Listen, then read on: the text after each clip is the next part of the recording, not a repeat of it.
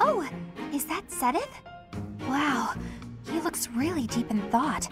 I wonder what he's writing. A secret diary, maybe? That phrase doesn't quite work, does it? Let's see about an alternative. Too uncertain for a diary. Maybe it's a letter. Or a poem.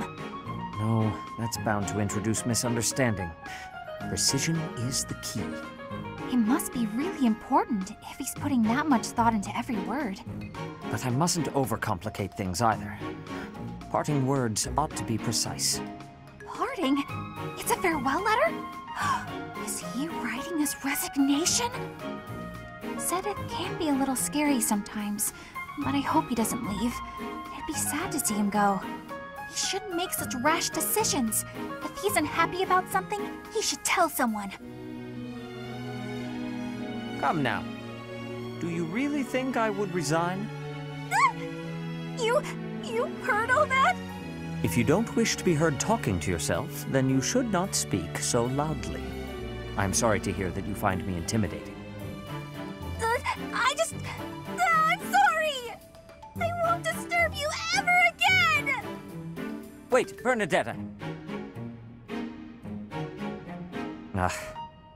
Typical behavior for the girl. Most concerning. Can she really go through life this way?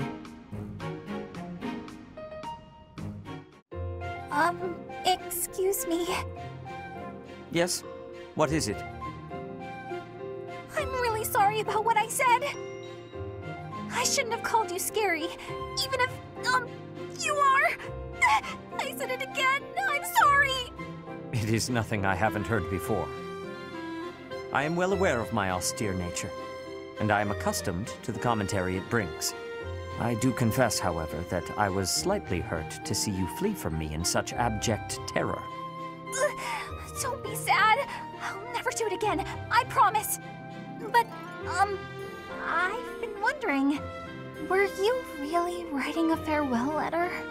Ah, that. No, actually. I was composing a fable centered around Saint Indech.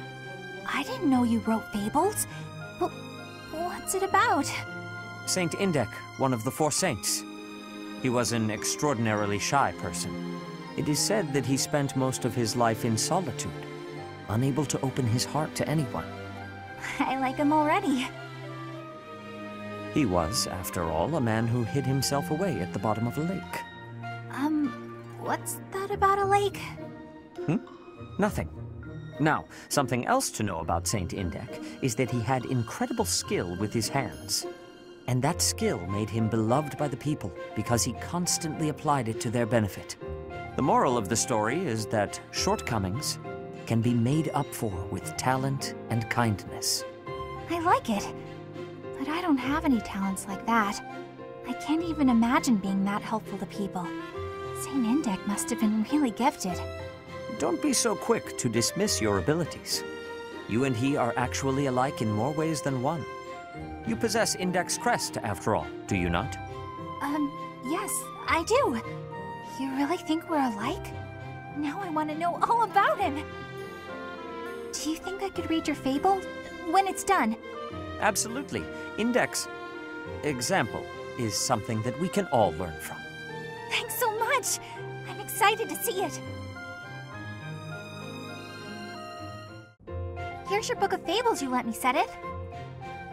It was so interesting to learn all about Saint Indech that I read it cover to cover in one sitting. Impressive. I'm glad you enjoyed it. What's this sticking out between the pages? Is this an illustration? No, nothing like that. I must have stuck it in there and forgotten. Just, give it back, please. Are you certain this was accidental? It quite fits the descriptions in this chapter. Ah, I see.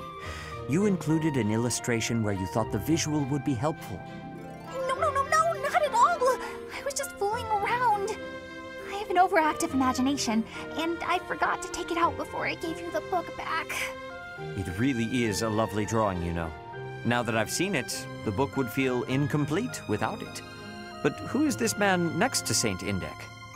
I can't help but notice he bears a resemblance to me. Oh, that's Saint Keyhole. The book describes him as one of Saint Indek's closest friends. I got the feeling he was a very serious man, but also really kind. You know, like you. So that probably explains the, resemblance. I have to say, I never would have expected to be a reference model for Saint Keyhole. What a curious ambivalence. What about furious violence? No, what I meant to say is that I am both flattered and a little embarrassed to be portrayed in this way.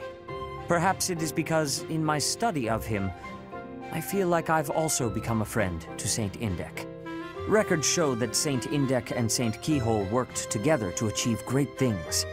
If possible, I would like it if the two of us could similarly combine our efforts. What? How do we figure into this? We each bear their respective crests, do we not?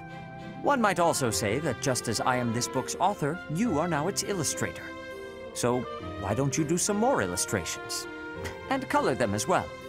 We'll add them to the book. You really want me to?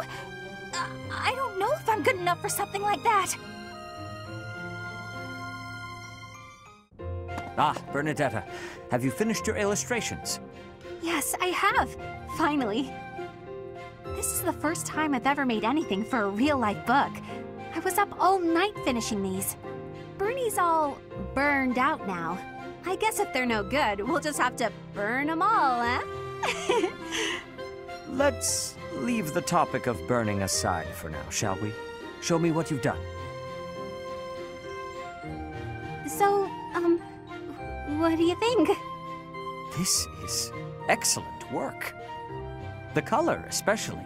It truly brings your art to life. I will see that the new edition of our book is added to the Garrigmock collection. Really? Oh, that's such a relief. It was a tough job, but yeah, there's nothing Bernie can't handle. You certainly do have some impressive mood swings. Actually, there is one thing I'd like to discuss.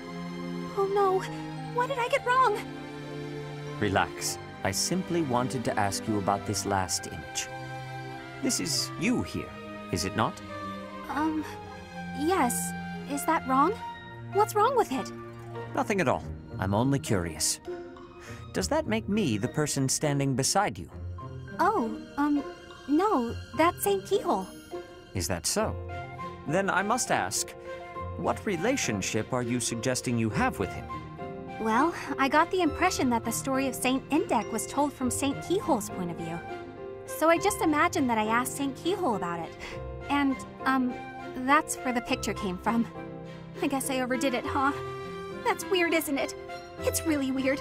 We can scrap it. Let's just get rid of it. Ah, so that's why. That's amusing. It is? Very much. And I think this is a very fitting end to the book, actually. Saint Keyhole and Bernadetta. They would have made quite an interesting pair, I think. In fact, if the two of you had lived in the same time, I am certain you would share a deep bond. What? Saint Keyhole and me? No way. I've already got my hands full just trying to be friends with you. But I've managed that at least, right? Haven't I? Absolutely.